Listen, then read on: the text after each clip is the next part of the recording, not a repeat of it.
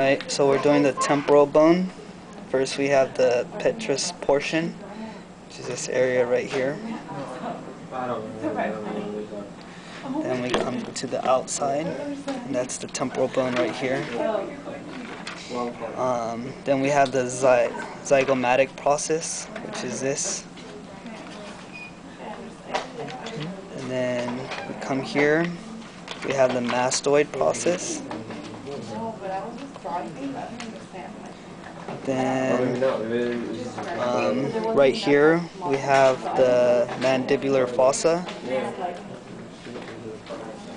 And then above that we have the styloid process. So we have mastoid process, styloid process, and mandibular fossa. And we come to the inside, we have the nasals. Then we have the lacrimals, which is that, and that. And we have the maxilla, which is the upper jaw.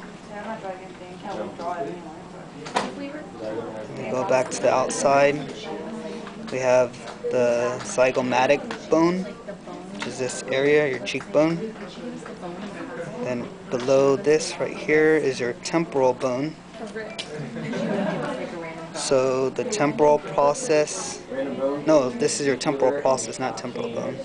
So the temporal process and the zygomatic process form the zygomatic arch.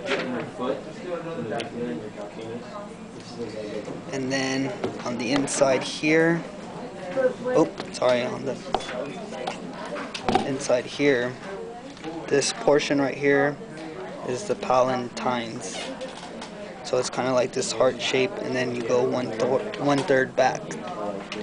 So that's the palatines.